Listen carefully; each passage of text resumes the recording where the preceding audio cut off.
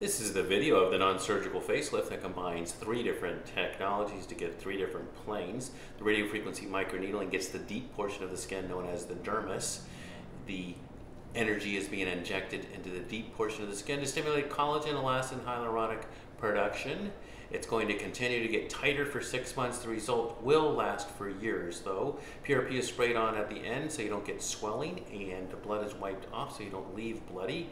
You seem healed right after, but the collagen will continue to grow for 6 months. Then fractionated plasma energy is being rolled on. It goes about to 1.5 millimeter steps. It's increasing the tightening, but it's also removing the brown spots.